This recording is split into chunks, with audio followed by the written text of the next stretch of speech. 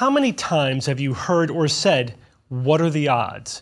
as a reaction to a seemingly unlikely event?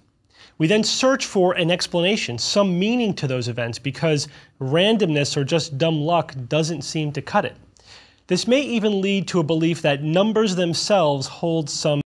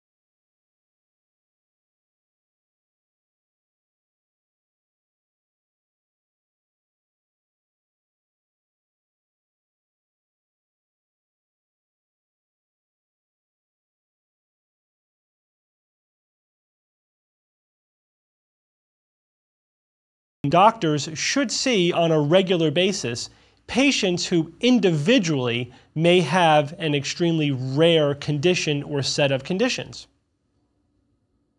This all plays into confirmation bias. Again, as I said previously, confirmation bias, which will come up again and again in this course, is a powerful influence on our thinking.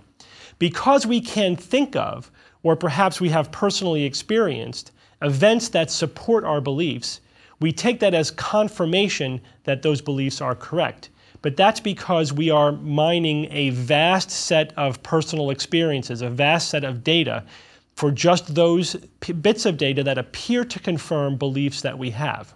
This is also part of what I have described as the availability heuristic. Because examples of something are easily available to us, we assume, we feel as if that phenomenon must therefore be commonplace or representative, when in fact it could just be the quirkiness of our own individual experience. We therefore underestimate the probability of events occurring at random. Let me give you a common example that comes up frequently, especially with things like alleged psychics, that of cold reading. Magicians understand that cold reading is a technique. It's a technique that you can use, you can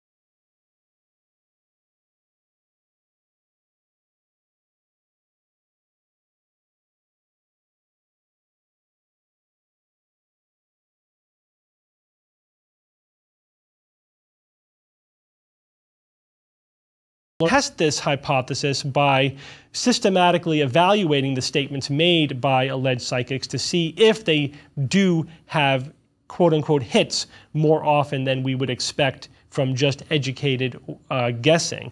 And when you do that, it turns out that they have many, many more misses, and far more misses than the subjects remember. After a reading, the subjects do tend to remember the hits and vastly overestimate the accuracy of the reading. But when it's recorded and counted, there are many more misses than hits. Further, we underestimate how high probability some guesses are.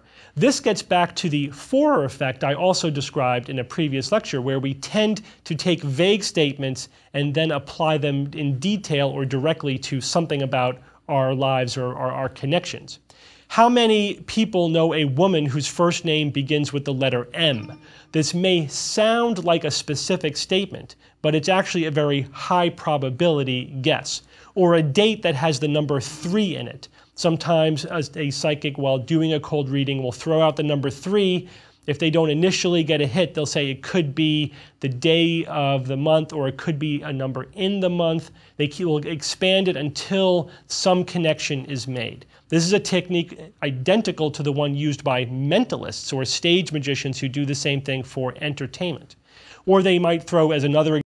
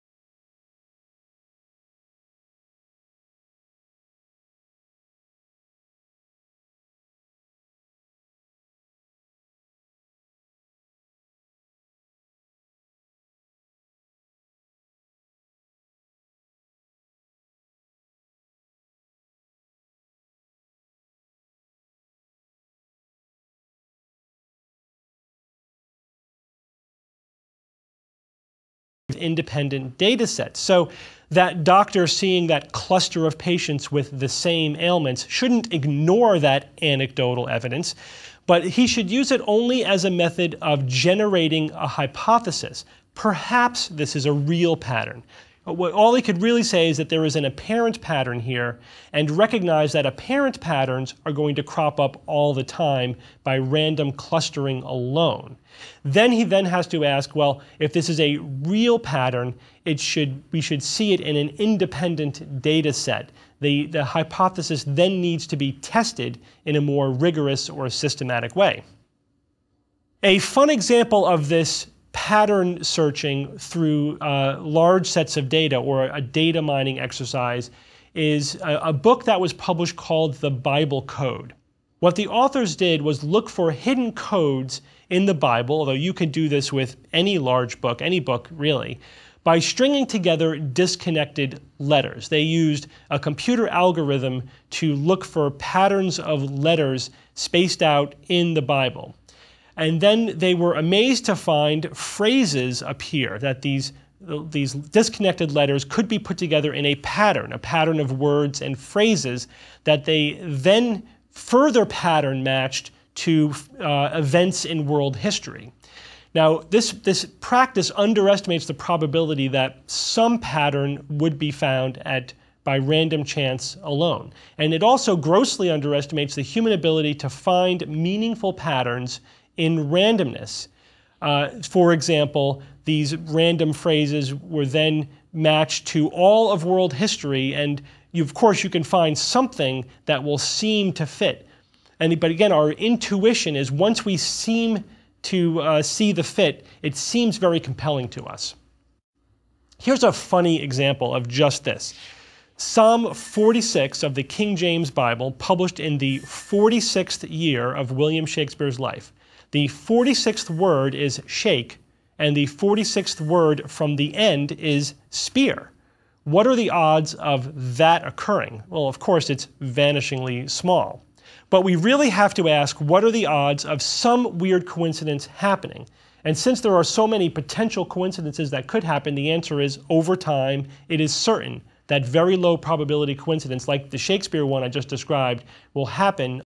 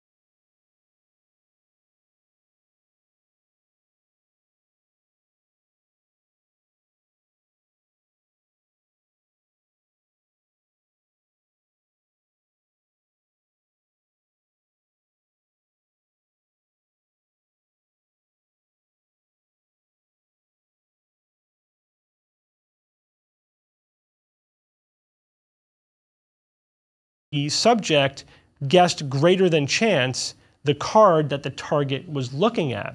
Now, they hypothesized that, well, maybe psychic ability needs a warm-up period, and then maybe further, the psychic ability will tire out. So after a while, the researcher, the alleged psychic who was being tested, their ability would wear off or would turn off. So this is what led to optional starting and stopping. They would look for a string of hits in the series of data.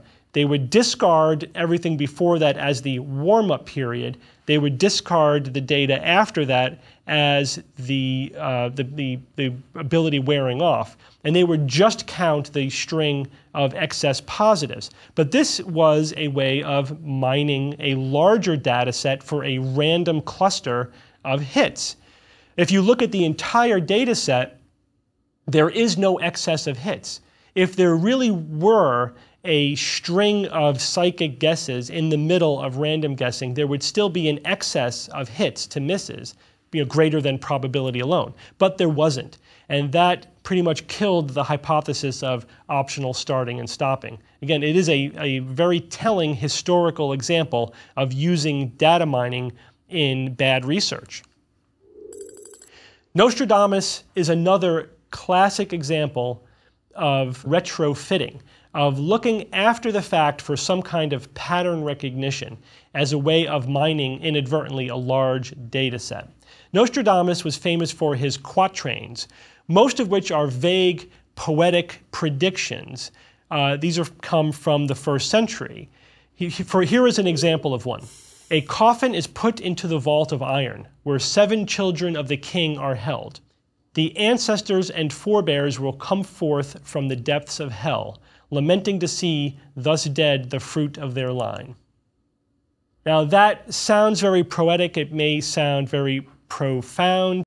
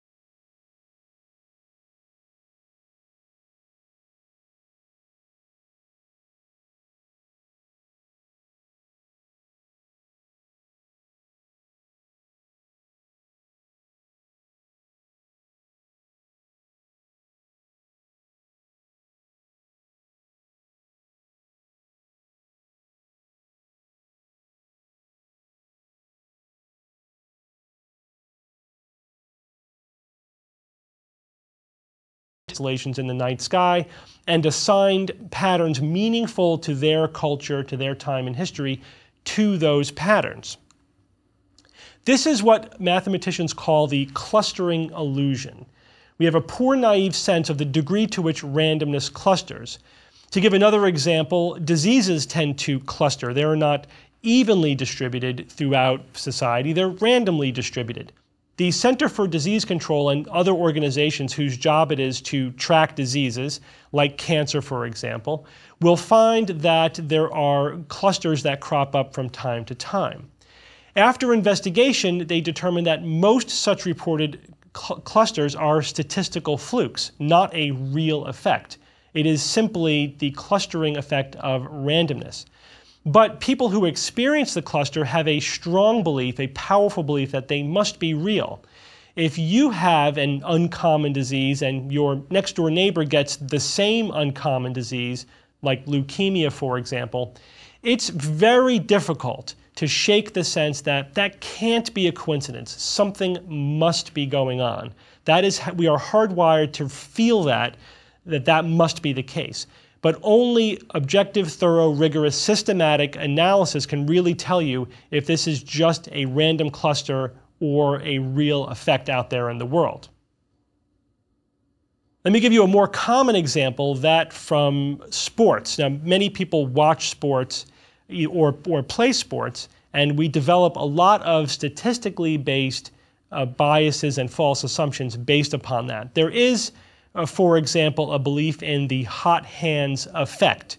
In basketball, for example, we believe that when a basketball shooter is doing well, he's made a few baskets, that he's on a streak. He is more likely to make more baskets. However, when statistically analyzed, there's a clear answer to this, and that answer is no. There is no real effect of hot hands. Shooting streaks in professional basketball tend to follow a random pattern.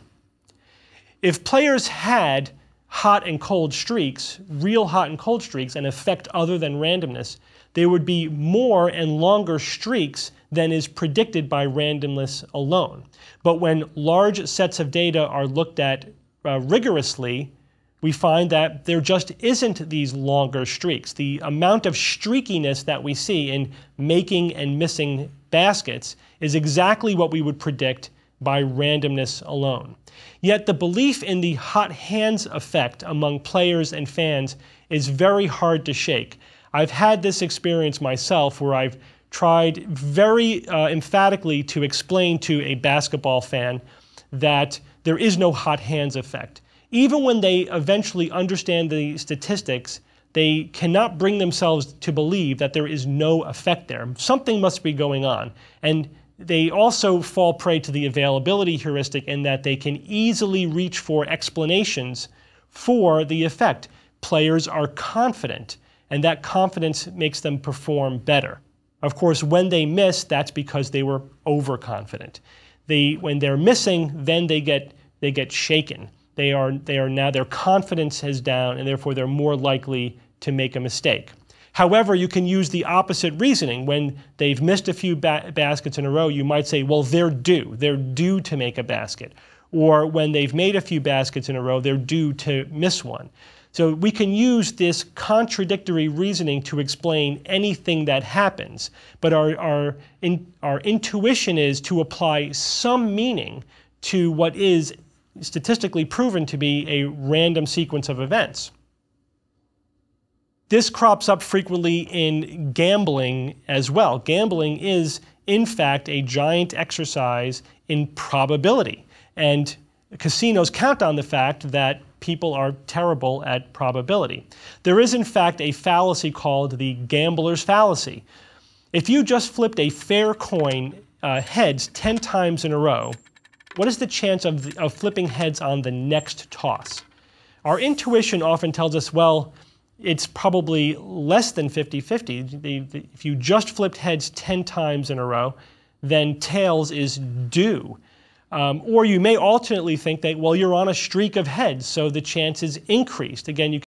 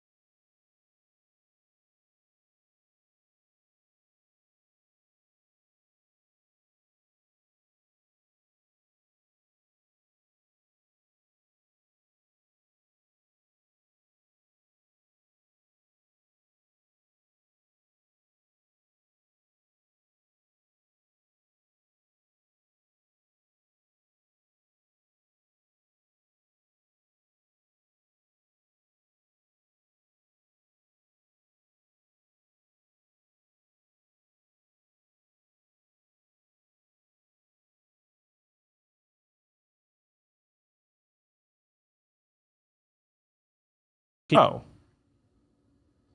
Therefore, players doing statistically above their average are likely to regress to their average performance.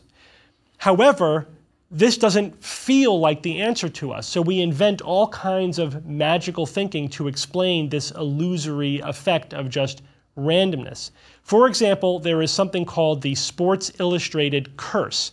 After a player gets on the cover of Sports Illustrated for having an above-average performance year, they will then falter. They will then have a bad year following the year they had that got them on the cover.